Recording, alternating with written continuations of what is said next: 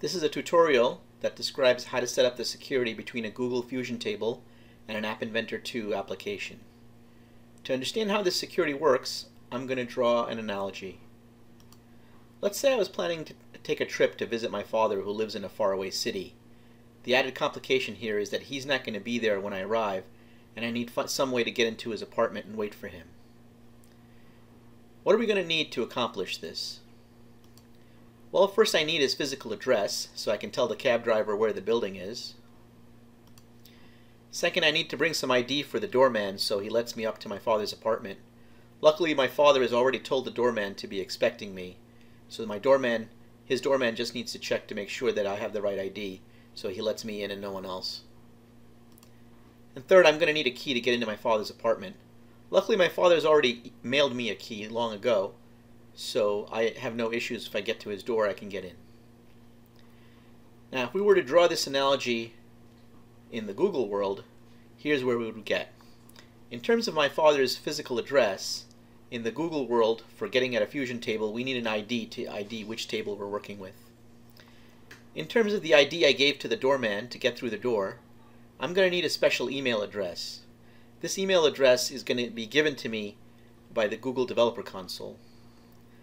Likewise, instead of a physical key to get into my father's apartment, I'm going to need a key that's stored in a file with a P12 suffix. And this Fusion table key is also going to be given to me by the same Developer Console. So let's see how these three assets are created and then stored inside our AI2 app. Okay, let's have a quick look at the App Inventor 2 app here. I've got a Fusion table component which I get from the storage drawer, and I have a text label. So I'm going to use the Fusion table control to read the Fusion table, and I'm going to display the results of the table in this label. So let's go look at the blocks editor. This is my entire app. I've created a constant to hold a Fusion table ID. When the screen initializes, I use that Fusion table ID to retrieve the information, and then when the information shows up, I take that entire stream of information and I post it into the label text. So first, let's figure out where this asset came from here, which is the Fusion table ID. So to get that asset, I go over back to the Fusion table. I click on File, and I say About this table. And here we see the Fusion table ID shows up right here. And it's a big, long, nasty string, so I'm just going to copy and paste it here. So I just copy it here. And here in the App Inventor app, if this wasn't here, I would just paste that in. And there I've loaded my first asset. Now that we've got the table ID loaded, we're going to have to create that email address and also the key. So I'm going to come over here to this website called the Google Developers Console, and at this point you might want to stop this recording and copy down this important URL. If you do any extensive work with Fusion tables, you're going to need this a lot. So once we get here, I'm going to create a brand new project. I'm going to just say tutorial, and okay, so now the project's been created. I'm going to come over here to APIs and authorization and click on APIs. And over here, I'm going to come over here to the other popular APIs, and I'm going to enable the Fusion table API just by clicking on that. Okay, and then I need to click over here, and that will enable the Fusion table API for this project. All right, now I'm going to come over here to credentials. I'm going to get that key and that email address. Now you might be tempted to click here on this new key, but we're actually going to be using this asset over here, this client ID. So I'm going to click on that, and I'm going to create a service account type client ID because I want my application to access the Google Fusion table instead of an end user. Okay, so I'm going to click on that, and it's going to just take a couple of seconds for Google to create the necessary assets for us.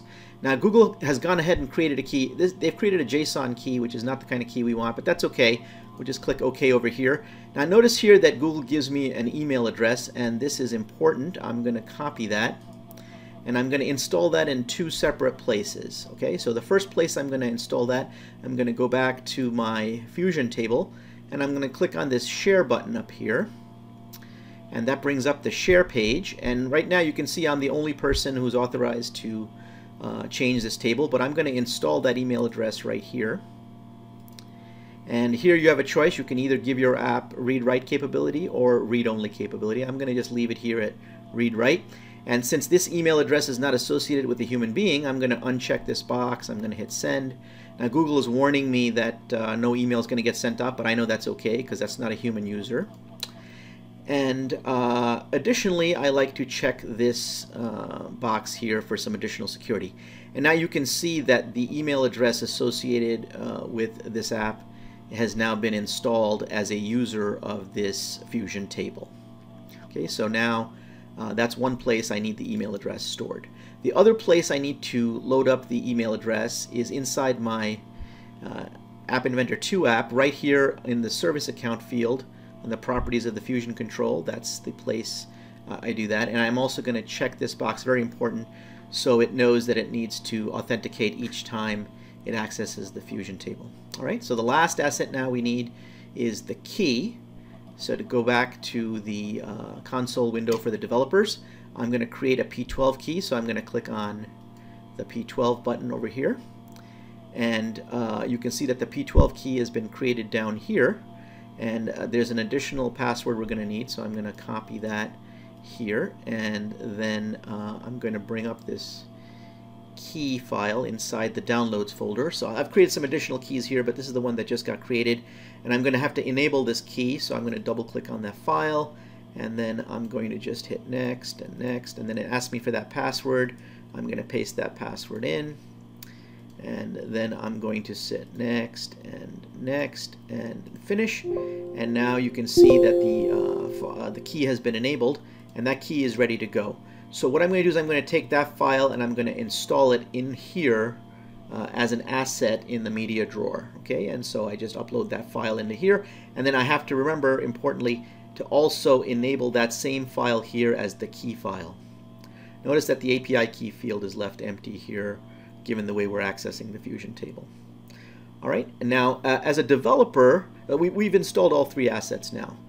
As a developer, you might be tempted to guard all three of these assets for security reasons, but actually the only one you really need to guard is this one right here, which is the actual key. The other ones, you can guard them if you like, but they're less important. The security on those is less important. Okay, so as a final step to our tutorial, let's run the app and see what it looks like on the emulator. To test out the app, I've added 2 rows of data to the Fusion table, and now I'm going to run the emulator to see what happens when I run the app. And here I'm going to run the app, and now you can see that it's accessed the Fusion table, and here's the information. Let's look at it side by side.